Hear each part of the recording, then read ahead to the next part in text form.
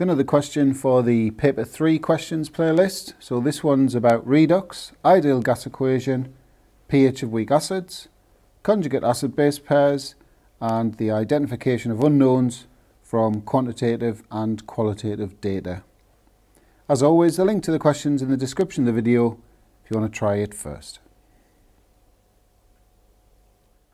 Okay, so we'll make a start. So the half equations for the reduction and oxidation processes. So we'll start with the reduction.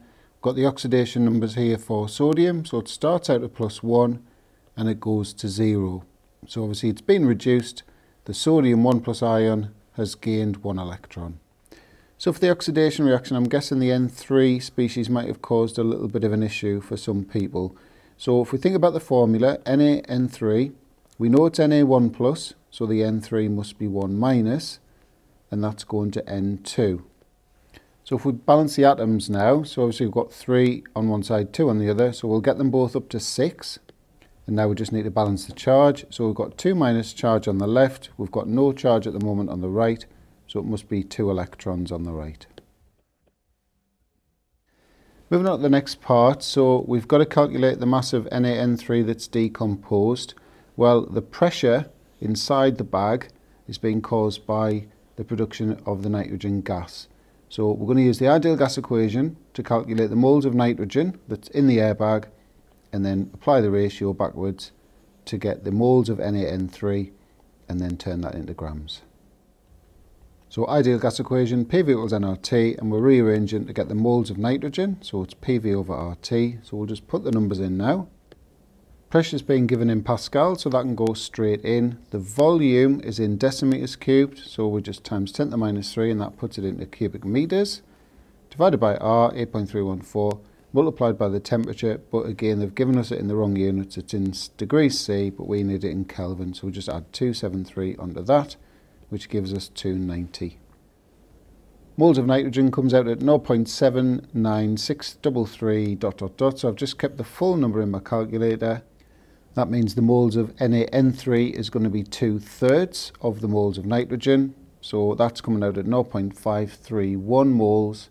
So using moles times MR to get the mass, 0.531 times 65 to 3 significant figures, it's 34.5 grams. Moving on to part B, so the pH of the HN3, we're told it's a weak acid. It's actually a weak monobasic acid. It's only one H there anyway. So the H+ concentration of a weak monobasic acid is the square root of Ka. That's how I remember it. The HA in square brackets means the original concentration of the acid, which is that value there. So putting the numbers in, we're getting an H+ concentration of 1.77 times 10 to the -3 moles per decimeters cubed. So all we've got to do now is minus log that, which to 2 decimal places gives a pH of 2.75. Moving on to the next part, where we've got to come up with the equation for the equilibrium mixture. So obviously the HN3 is going to donate that proton to the H2O, which will generate the H3O+ ion and the N3- ion. HN3 is acting as an acid, so we'll make that the acid of pair 1. H2O is obviously acting as a base, so that's the other pair, so that's the base of pair 2. The H3O+ is the acid of pair 2, so A2, and the N3- ion is obviously the conjugate base of pair 1, so B1. Moving on to part 3, so we've got this unfamiliar reaction where we're told that hydrozoic acid reacts with carboxylic acids to form primary amines. So I've turned that into sort of a general equation. We're also told that it forms 2 gases that are found in the atmosphere. So if we think about the atoms that are left over, we've got 2 N's. So use one of them there. So there's 2 N's left, and there's C and 2 O's. So the obvious thing to go for there is carbon dioxide and nitrogen. So now we've got the general equation, we'll just apply it to the actual carboxylic acid mentioned in the question, 2-methylbutanoic acid, which gives us this here. So moving on to part C, which I've got to say is quite a tricky question this, lots of information to process. So hopefully I'll explain it in a way that makes sense. So first thing I'm going to do is look at reaction 1. I've generated kind of an equation and summarise all the information that we were told at the top of the question. First thing I want to do is work out the moles of copper oxide, because obviously we know the formula of that and we know the mass of that. And I want to work out the moles of gas, because we're told the volume at RTP, and then I can actually work out the MR because I've got the mass of it as well. So starting with the moles of copper oxide, mass over MR, 0.06. 480 cm cubed at RTP is 0.02 moles. Just divide that by the molar gas volume, but use the cm cubed value, 24,000. So the MR of G, mass over moles, is 28. So the obvious thing to go for is nitrogen for G. So we've actually got one of the letters sorted. So now we've got G sorted, there's a couple of ways you can think about the next part to get E and F. So one way to look at it is to think about the change in oxidation numbers.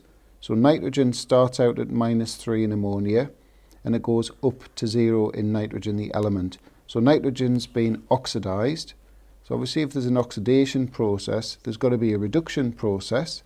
Well, we're told that copper starts out at +2. So this E solid could well be copper. So obviously copper, as elemental copper, has an oxidation state of 0. So that is a reduction process. So all we need to do now is sort out what F is. Well, if you look at the atoms we've got left, it's hydrogen and oxygen, so F is likely to be H2O. So moving on to the balanced equation now. So you can see I've just written up the equation again. So let's look at some of these moles that we've got. So we've got a 0.06 moles of CuO producing 0.02 moles of N2. So we've got a 3 to 1 mole ratio existing between these two species. The moles of copper that's being produced is 0.06, which is the same as the moles of copper oxide reduced. So therefore we must have the same number in front of both of those species. So we need a 3 in front of the Cu. So we're looking at the remaining atoms. We've got one N on the left, we've got 2 on the right. So obviously a 2 needs to go there. And finally, the oxygen, we've got 3 O's on the left. We've only got 1 at the right at the moment, so a 3 in front of that will sort out the equation. So moving on to reaction 2 now. So we're told H reacts with ammonia and excess of ammonia to form compound I, which has got this molecular formula, and a chloride salt J. So we'll start with the infrared spectrum for I. So there's a couple of key peaks on here that are giving us clues as to which bonds are present. So I'm going to start with this one here. So this is due to C double bond O. The other key absorptions, this one here, and this one is due to NH bonds. So at this point in the question we need to take a little bit of an educated guess as to which functional group could be in this molecule. Well, the amide group has got both the NH bond and C double bond O. So if I does have this functional group in it, then the remaining atoms are a carbon and 4 hydrogens, which would make I this amide here. Ethanamide is its name. We don't have to give the name, we just got to give the structure. So that's looking like a possible answer for compound I. So to finish this off and get the structure for H, we need to bring in our knowledge of organic reactions. So we've produced an amide, and we know that there's chlorine involved somewhere in the equation. So what does H need to be? Well, the obvious choice is an acyl chloride, also known as acid chloride, which ties in with the fact that we've formed a chloride salt. So H is looking like it's ethanoyl chloride. So what is the chloride salt? Well, if you think about the definition for salt, it's a substance formed when the H+ ion of an acid is replaced by a metal ion. Well, we've got no metals at all here. Or an ammonium ion. Well, there's an excess of ammonia, so J is very likely to be ammonium chloride. So the only thing left to do now is balance the equation. So you can see we've got 2 N's on the right, we've only got 1 on the left, so we'll put a 2 in front of the ammonia, and that's that equation sorted.